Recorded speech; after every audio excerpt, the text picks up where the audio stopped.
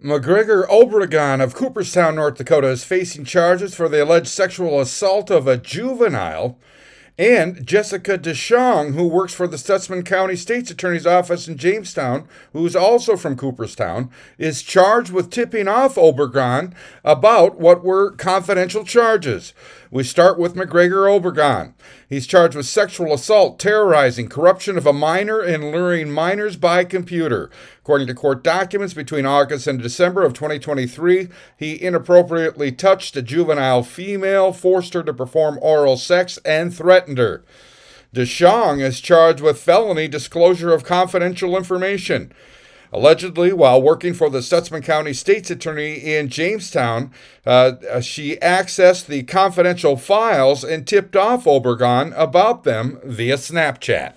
I'm Neil Carlson reporting for iNewZ.TV.